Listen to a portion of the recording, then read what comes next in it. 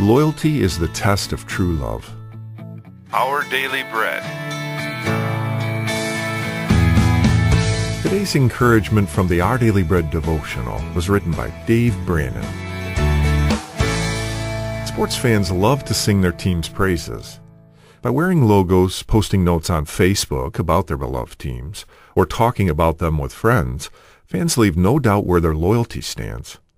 My own Detroit Tigers caps, shirts, and conversations indicate that I'm right there with those who do this. Our sports loyalties can remind us that our truest and greatest loyalty must be to our Lord.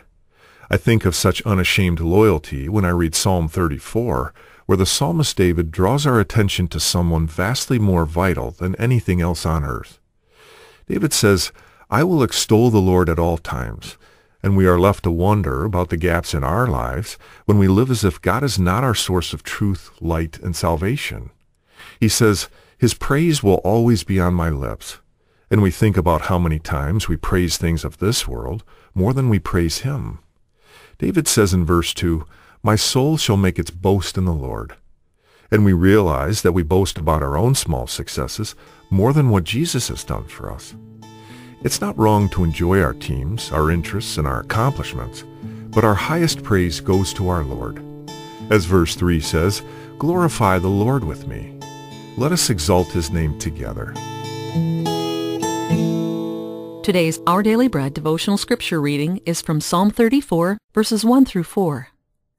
I will extol the Lord at all times. His praise will always be on my lips.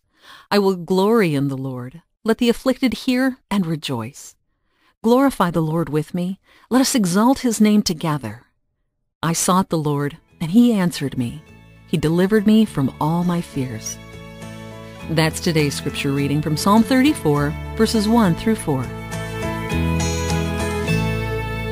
Let's pray. Lord, help us to praise You and to boast about You all the time. Help us to keep our focus on You. In Jesus' name we pray.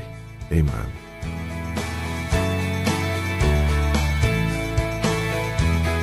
Today's encouragement was provided by Our Daily Bread Ministries.